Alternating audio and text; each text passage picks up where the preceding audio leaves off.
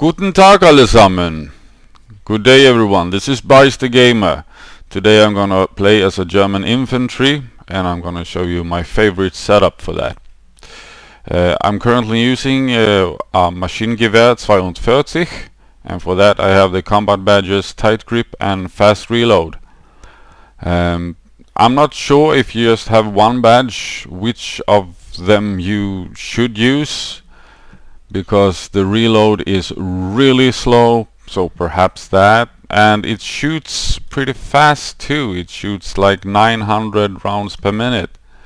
Yeah, and it can be upgraded to 1200 rounds per minute, and that means it sprays all over, so perhaps Tight Grip is better. It's depending on your play style. And this weapon is not for running around. You shoot it from prone position or you lay down to shoot it. It's mostly in defensive position you can use it.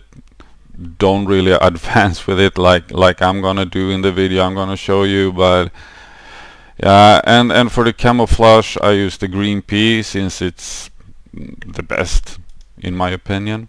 I have also vehicles. I have the Kubelwagen, I have the Kettenkrad, and this APC called the SDKF-Z. This your teammates can spawn in, so if you place it behind a building or in a bush and your enemy don't see it, your teammates can spawn freely to faster capture a point and so on and so forth. Don't just use it as a taxi. That's pretty not good.